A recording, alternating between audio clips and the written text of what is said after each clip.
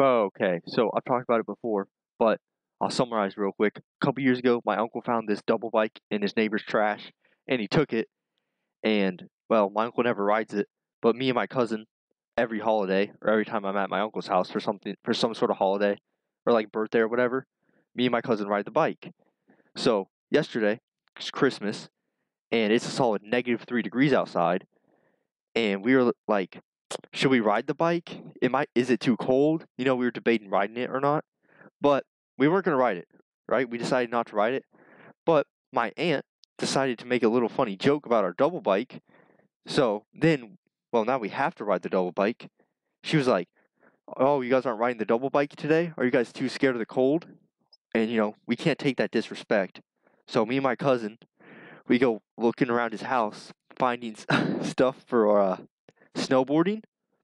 Don't know why my cousin has it. He's gone snowboarding one time, like 8 years ago, but he keeps getting snow. Like my uncle keeps buying him snowboarding stuff, like jackets and pants and stuff. Don't know why, because my uncle doesn't know how to snowboard, so they just sit in his closet. So we get a bunch of snowboarding stuff on. We get like the overalls. We look like we're going snowboarding. We can barely move, which isn't the best for being on a bike. And we have everything. We got these gloves on. And they have holes in them, but we're like, I mean, they're better than nothing. And so we go on the double bike. The tire's flat, so we spend about 10 minutes because we have gloves.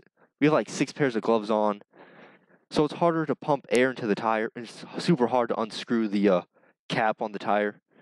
So we spend like 15 minutes trying to get the bike set up. We finally do.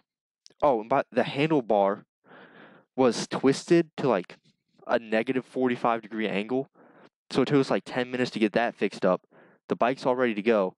We start pedaling, and well, we didn't think about the wind. Well, we thought about the wind, but we didn't think of how bad it would be when we started to ride the bike. So it's like -80 degrees plus the wind chill. So we're basically freezing to death out there, right? Our fingers are numb, our feet they're numb, our face numb, and we don't have helmets on or anything. So we're just riding, and we're gonna do one lap, like around the neighborhood, but we have to go down a massive hill. So we start going down this hill. The wind, it's killing us, right?